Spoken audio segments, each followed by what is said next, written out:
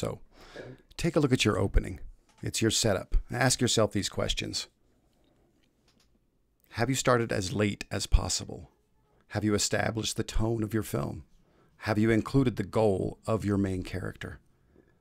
In a short film, the character's desire has to be made clear very early in the film. The obstacles have to show up almost immediately. There's no time to develop an elaborate plot structure like we can in a full-length feature. Let's have our friend Darius take a look at structure in a short film.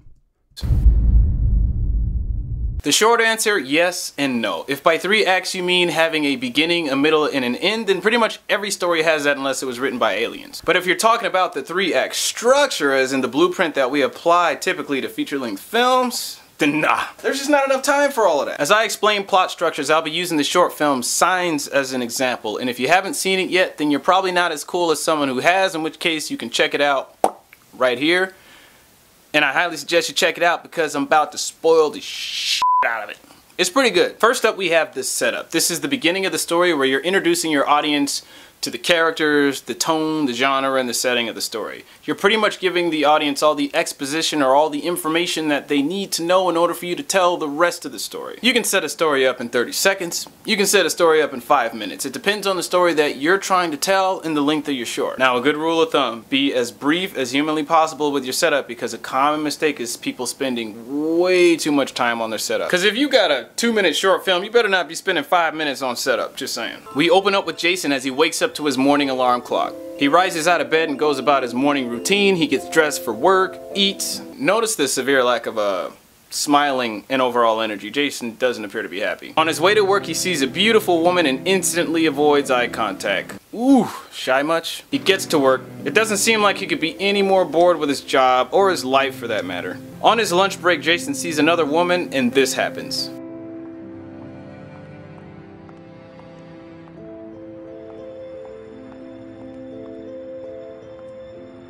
Without any words being said, we instantly realize that Jason wants a girlfriend. Did you see how his face lit up when he thought that woman was going to talk to him? Sucker. Jason tries to fit in at a board meeting. It's awkward. More kissing on the subway home. Jason comes home to a very empty apartment and voicemail from mom and dad. You probably had partying with friends. Or girlfriends. Your father's being silly again. We have just seen a day in Jason's life. This is the setup for Signs. 2 minutes and 50 seconds into the film, we know who we're following. That's Jason. We know what his problem is. He's bored with his life and he's extremely lonely. And we know what he wants. He wants that love. Next we have the inciting incident or the catalyst. This is where we introduce the main conflict or the big problem that your character has to solve. Or if your main character already has a problem, like Jason, then the inciting incident is usually some kind of opportunity to help solve that problem. In either case, the inciting incident is usually really easy to spot because it's the one event that kind of changes everything. It takes the status quo and shakes it all up. The next day at work, Jason happens to see a beautiful woman in the neighboring building. They exchange timid glances and then introduce themselves via written signs back and forth. So cute. This is the inciting incident for Signs. Jason meeting Stacy has changed everything, and now Stacy is Jason's opportunity to find love and cure his problem of perpetual boredom and loneliness. Next up we have the rising action. After everything's been all set up and the main character now has his established goal, the rising action is about everything that protagonist does to achieve that goal and the conflict that he faces along the way. In love stories, this is usually where the relationship progresses and they get to know each other and things get all serious. In general, the stakes should raise, the conflict should intensify, and there should be a build in tension. Note, there can be no rising action without a character or characters who have a clear goal, because the tension and the suspense come from watching those characters or that character struggle to achieve that goal. Somebody's got to be trying to do something. In Signs, Jason puts some memorabilia from their meeting on the fridge. Yeah, he wants to get to know this girl. Wakes up the next morning happy as all hell to go to work. We get a montage as the two get to know each other better. Cuteness, cuteness, more cuteness. Days pass, the relationship's progressing. Jason's even happy on the park bench by himself at his lunch hour, cause he's thinking of Stacy. One day they're staring at each other all longingly when he decides to take things to the next level. He's thinking of asking her, do you want to meet? Then this happens.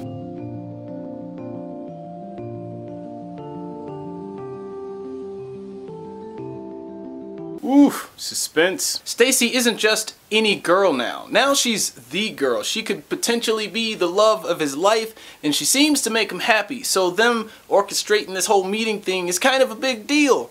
That's how you raise the stakes. He practices popping the question to her in the mirror. He rushes to work the next day. He arrives at his desk and he's just about to ask her when he realizes that she's not there. Who the hell is this dude?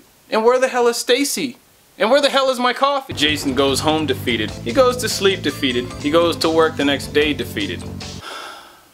The suspense is killing me because we want to see the two together, but it's not looking very good. While at work, some prick shines a light in his eyes to get his attention, and lo and behold, it's Stacy. It turns out she got a promotion, and that's why she was MIA. Jason pops the question he's been meaning to ask, and Stacy, being the girl next door that she is, of course agrees. Which leads us to the climax. We all recognize the climax when we see it. It's the most exciting moment of the film. It's when all the conflict comes to a head, and all the tension's got to get resolved. The whole film builds to this climax thing. Jason rushes out of the office like a 6-year-old headed to Disneyland because he's gonna meet the love of his life. They slowly make their way through the crowded New York intersection to meet one another for the first time face to face. The whole short film has built up to this moment. What are they gonna say? Jason almost says something when this happens.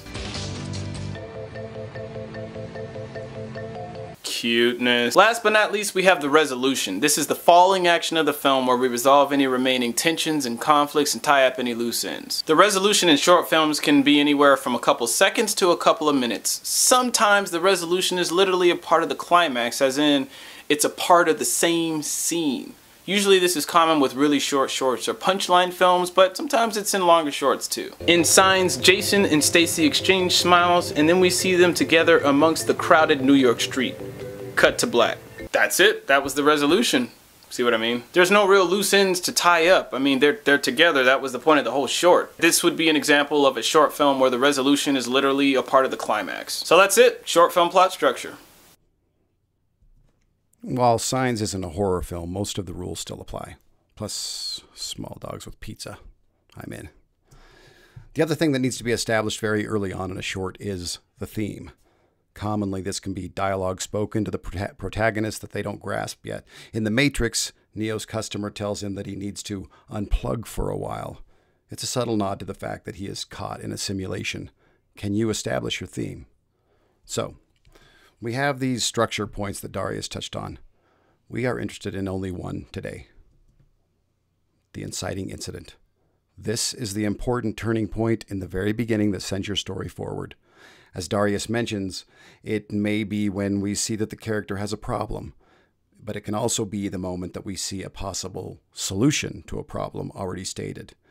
Either way, it sends the story in a completely opposite direction. In our horror example of a character waking up with the sound of something outside their tent, the inciting incident may be the moment that they bolt from the tent and make it safely to the car. It's the inciting incident. Escape is possible. Except the keys are back in the tent. So what is your inciting incident? Write it out. Screenplay format or not, put down this important moment on paper.